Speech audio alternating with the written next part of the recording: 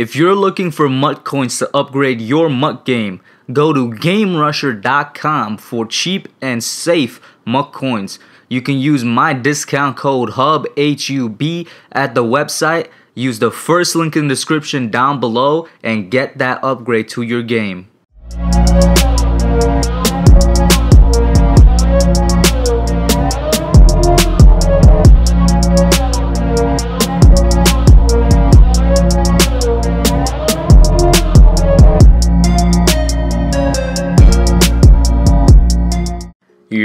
What's up, Giants fans, Hub watchers, YouTube subscribers, Twitter and Instagram followers? It's your boy Kush back at it again with another New York Giants video. Welcome in, hit that like button, subscribe, and share. You guys know the drill. Shout out to all my members in here. Sorry the skit is coming a bit late. I'm definitely gonna make a Christmas kind of skit now. If you remember, you guys are gonna have it one day early from anybody else. You guys have it early and ad-free. You guys will see that. Still working on it, which is why it's kind of been delayed. It was initially gonna be a Giants fans after the Browns game skit, but you know, I just kind of got delayed with my own life, and then I'm like, it's Christmas week, I'll just turn it into a Giants fans during Christmas skit. So hopefully that comes out fine and you guys will get it definitely before the end of the week. And well, yeah, that's it. Let's get into what I want to talk about today. Two things here. Talk about Xavier McKinney and how he's been impressing people around the league, and you know, stat heads, everybody in general, specifically PFF, what they had to say about Xavier McKinney. You guys know my deal with PFF. I respect their stats. It's their opinions on those stats and how they interpret those stats where they lose me. But there's really not anybody else in the league that looks at every single snap of every single player of every single game. So I do give them that.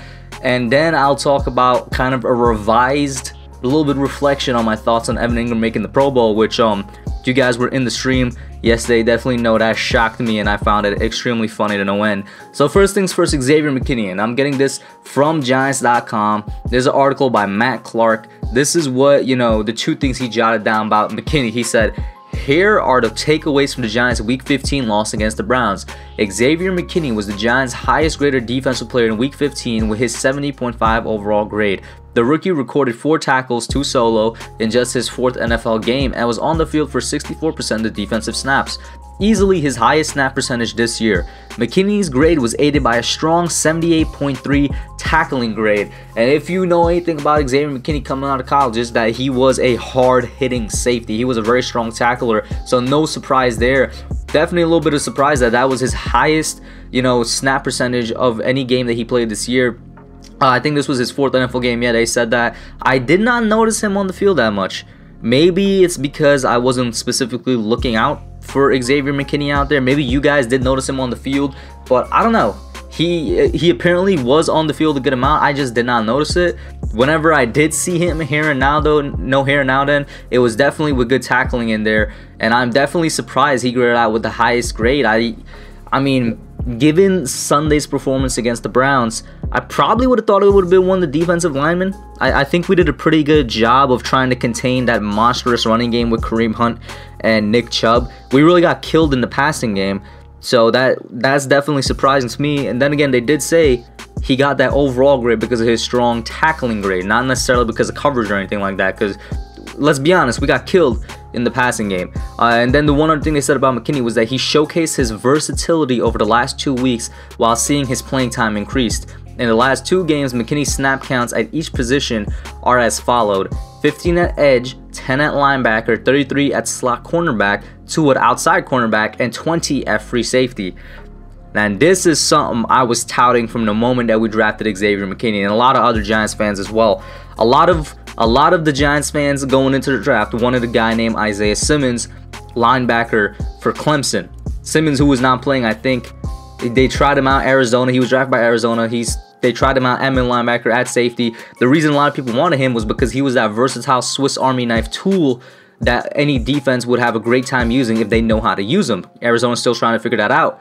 When we got Xavier McKinney, who I still hold was the best free safety in that draft class, and you know, he hasn't had the time to show it yet because of his injury, so I'm gonna judge him next year mostly, but I still hold that he's the best free safety. One of the things that made me get that opinion was because he was just as versatile, if not more, than an Isaiah Simmons, and you're seeing it here. Look at his snap counts and look at where he's playing it.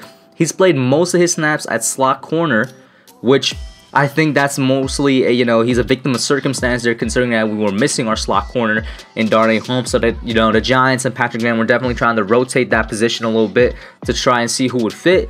And then at free safety, this guy is a Swiss Army knife, just like Isaiah Simmons. And a lot of Giants fans were happy when we took him, because they were like, yo, we got what we wanted in terms of a tool that no other defense has and that no offense can technically figure out. And this is one I want to see moving forward from Patrick Graham, the defense, and Xavier McKinney, should Patrick Graham be here next year. Oh my God, God help me if he's not here next year. What I want to see moving forward is I definitely want to see his snaps even out and him eventually just shifted into being our free safety. I definitely want to see that. I'd rather have, a master of one trade rather than a jack of all trades, master of none, because that's always, the downside of having a Swiss Army knife. I would rather Xavier McKinney start shifting and Patrick Graham start using him at that free safety role a bit more. Maybe at that slot corner a little bit every now and again. And if they bring it down on the edge like on a blitz, that's fine. But if they're really going to go forward with this actual Swiss Army knife thing, and we've seen it fail many times in the NFL, I don't know how to feel about that. You know what I'm saying? I don't know how to feel about that. I liked him because of his versatility. The reason I liked his versatility is because that meant we could plug him in anywhere, right? That doesn't mean I want him to always be at anywhere all the time on the field. No, I don't want that. It's great that he has the ability to do that, because it helps us out in situations like this where we're missing cornerbacks and whatnot. But I do want him to focus on one position, master that, and be, an all-pro type of player at that position. When the time comes, when injury strikes again, for example, like it did this year, McKinney has that versatility, if needed, for the defense to slide him out to another position, slide him down to another position. And that's why I liked his versatility. So don't mistake me saying, oh my God, I love the fact that we got a Swiss Army knife, for me saying I want him to be out there at different positions at all time. No, it's just a great, asset to have in your box when injury hits and whatnot. And I'm glad to see they're at least flexing it a little bit, because I think that this is where it's going to be used. This is where his versatility is going to be used when we're hit with injuries or we're hit with suspensions or something like that. But let him be the master of the free safety position. That's what I want to see moving forward. And then in terms of Evan Engram, and Evan Engram making the Pro Bowl, a little bit of revised, reflection on my thoughts on this. I still think it's absolutely hilarious that Evan Engram makes the Pro Bowl. I think he's either leading all safeties, or all tight ends, or second in all tight ends and drops and whatnot. And I don't even need to get into the stats. We all know the story on Evan Engram. Just the most inconsistent guy out there. Extremely athletic and tons of athleticism. I'm done calling it potential, because athleticism doesn't always equal potential, but tons of athleticism. Could be a great receiving tight end if he could just master catching the football, but that's been the problem all year long. He seems to have conquered his demons with the injury, which we all thought was his biggest problem, but now it's just, holding on to the football. To be fair, I guess, every other wide receiver on the team has had a problem with catching the football this year as well. But getting back to Evan Engram, when I look back at the tight end competition this year for the Pro Bowl, it kind of makes sense. After you talk about Kittle, basically going down with the injury and whatnot, Ertz going down, it's not that much competition at the tight end spot. TJ Hawkinson, I think, is the starting, and then Evan Ingram's the backup. Somebody that I definitely thought could have made it over him at the tight end position is Robert Tonyan. He's having a good year, but other than that, it's not tough competition, so it's kind of understandable. It's literally like Engram makes it by process of elimination, which makes it a little even more hilarious. You guys all know my opinion on him. I don't like him as a player, but as a human being, as a person, I have respect for him, because he's a good human being. He's a good person. I have nothing against Evan Engram, the person, and it definitely did warm my heart a little. I won't lie to you guys. When I saw the Twitter video of Howard Cross telling him that he was selected to the Pro Bowl, you just see the shock and excitement, the light in his eyes. He lit up. That definitely touched my heart a little bit. So I do want to get that out there as well. That's what I got for y'all today. Put your comments down below and let me know what you all think. Like, share, subscribe, and thanks for watching. Don't forget to like, comment, subscribe, and share. I'll catch y'all in the next one.